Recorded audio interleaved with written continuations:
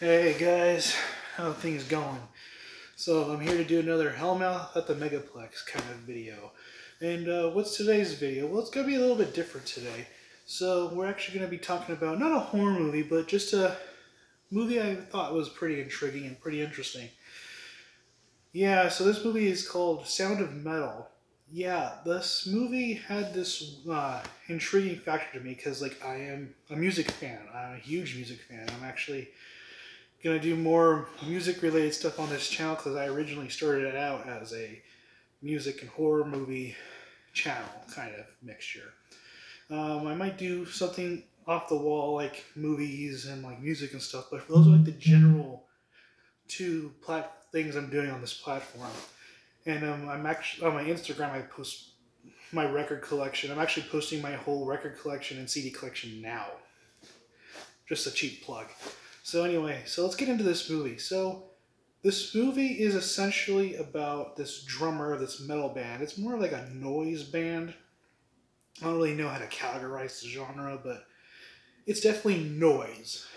And I mean that sincerely, like it's like the genre of metal is noise. Anyway, so it's about this drummer in this metal band and he just starts to go deaf, and it's like a really big like eye-opening experience for him because he's so frustrated and that he wants it to get fixed so he can go back to his normal life as a musician because you need to listen or hear to be a musician for the most part. So that's just like the biggest like obstacle for him because like his hearing just gets worse and worse, and obviously the more he plays it's just going to make it even more devastating for his hearing to even continue being a musician.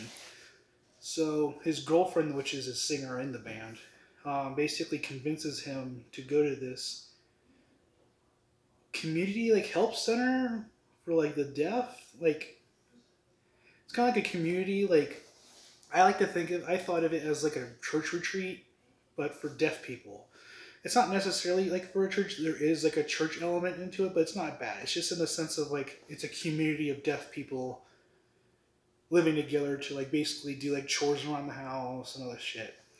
And for the most part, it's just him trying to come to grips with the fact that he's deaf and he's never going to hear again.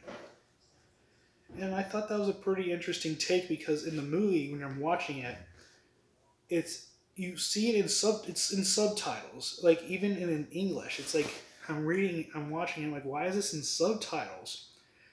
And about midway through the movie, when they actually start to like do sign language, it makes sense to me because this movie's also for like deaf people. So in the beginning, there's like subtitles when they're speaking English, no big deal. But it's interesting because when he doesn't know sign language, the majority audience doesn't know sign language. They don't do any type of subtitles for the sign language. It's supposed to be like in his like viewpoint of like he has no idea what this is. But once he starts to actually use sign language, that's when we see subtitles, which I thought that was actually pretty interesting and pretty cool. So it's like we're in his view, his shoes when he's going through the whole experience of it, which is pretty unique, I must say.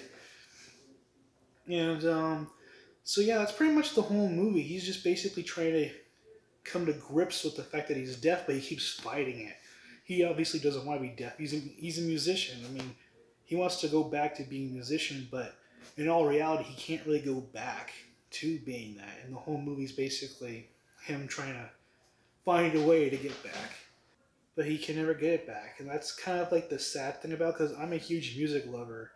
If you guys like are on my Instagram, which you should follow, I'm a huge fan of music. I can't live without it, and I can't even imagine being a musician and you can't hear anything. I mean, granted, like Beethoven was deaf, and he actually had to use the sounds of his, like the thumps from his piano to actually make his music.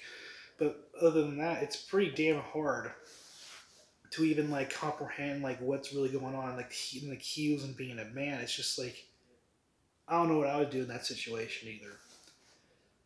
But this movie has a lot of points about like it's a little more of a self growth kind of movie. It's just more of like yeah, shit happens, but you kind of have to learn to accept it. And sometimes maybe some good comes out of it, like what he has to go throughout this whole journey of the movie. So another thing I have to mention that this is actually an Amazon movie, so I believe it's going to be streaming not that long from now. They're just like putting it out in theaters like in limited numbers. Like I saw it at Alamo Draft House. So I actually do really like this movie. It's actually really well made. It's a bit long, I do have to say. Near like the last 20 minutes, I was kind of like ready to like, okay, like let's get this over with. But other than that, it was actually really good. I liked it a lot. I would recommend it to anyone, not just like music buffs or like anything like that. It's actually a really good movie in general. So with that being said, I give it a solid 4 out of 5 stars. I think this is a movie everyone should check out at least once, like especially music fans, and I think it's pretty unique and interesting. So that continues another Hellmouth at the Megaplex. I hope you like it. Like I said before, I'm actually doing a whole segment on my Instagram and my Facebook about how I post one CD and one record from my collection every day just to show off my collection. And this that me doing that kind of inspired me to watch this movie also. But yeah, so have a good one, and I'll see you next time.